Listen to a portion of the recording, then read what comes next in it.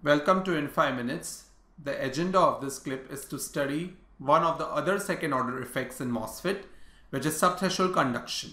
We know that when the gate to source voltage VGS is greater than or equal to VTH, the threshold voltage, my transistor starts conducting and there is a current flow. When VGS goes below the threshold voltage, ideally my current inside the channel should be zero. However, that's not to be the case. ID is not equal to zero. There is some finite current which will flow. It's a very small current or a weak current, but that current will still flow because when VGS goes below the threshold voltage, the current doesn't go to zero but drops exponentially, as we'll see soon with the equation.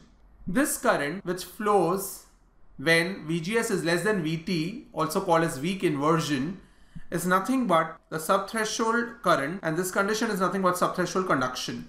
So in simple words, what we saw here is technically we want our ID to be zero when VGS is less than VT, but then that does not happen because the current does not drop off linearly to zero, but it drops down exponentially, which we'll see through an equation shortly.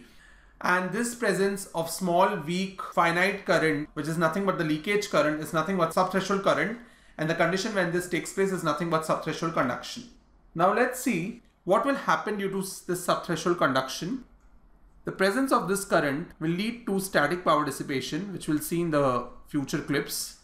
In simple words, if you have to understand this, then assume that you have an array of memory where there are transistors present, and there are a lot of transistors present in each array.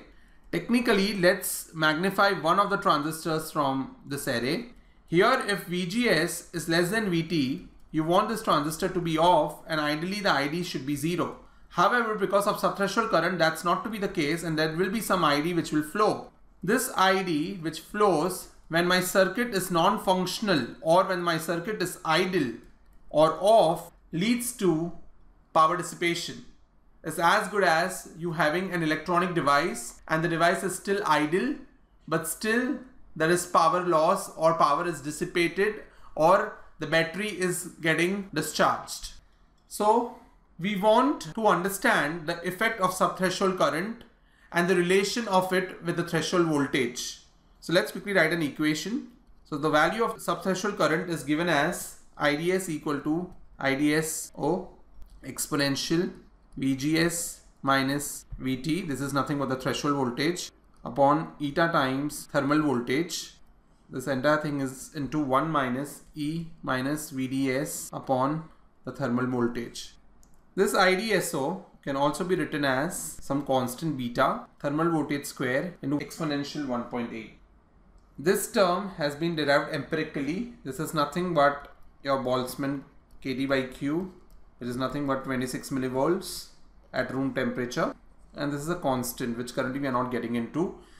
The reason why we are not getting into the integrities of this equation is because we are not technically concerned about all these terms, because we are not going to design anything as of now. What we are concerned with is the effect of threshold voltage on sub-threshold conduction. That is what we are keen on.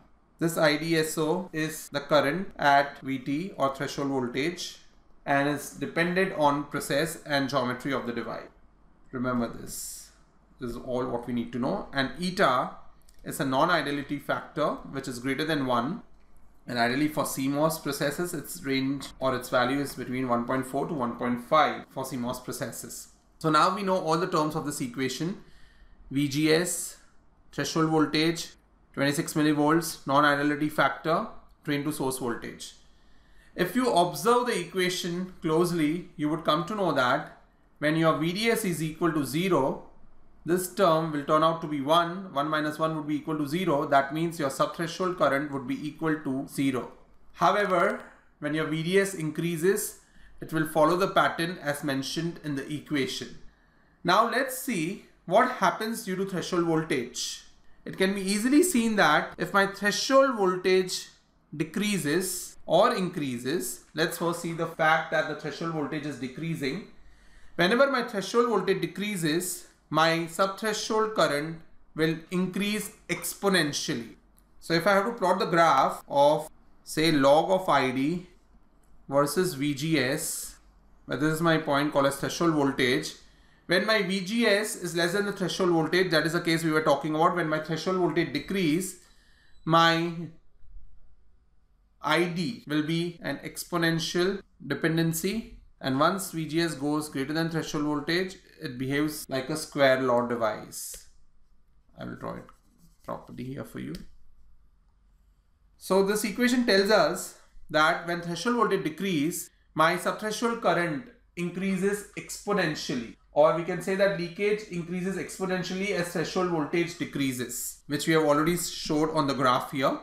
Now we saw that in MOSFETs with device sizes being scaled, and we know that there is threshold voltage also which gets reduced due to scaling. When that happens, subthreshold current becomes a very challenging parameter for the designer. Also, this effect is worsened by a phenomena called as DIBL, which is nothing but drain induced barrier lowering, in which a positive increase on VDS reduces my threshold voltage. That means as you keep on increasing your VDS, your threshold voltage keeps on reducing.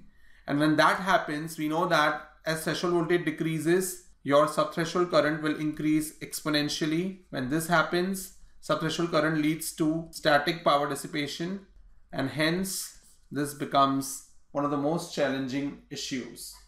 I hope you have followed what is subthreshold conduction. Stay tuned for further clips, and thank you very much.